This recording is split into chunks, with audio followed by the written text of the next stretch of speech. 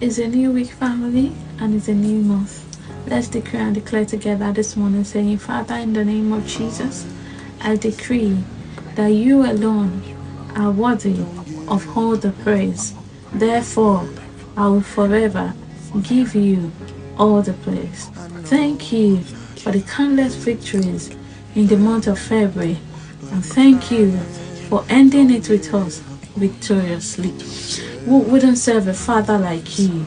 This week and throughout the month of March, I decree the Lord is a shield around me, is my glory, the one who lifts my head.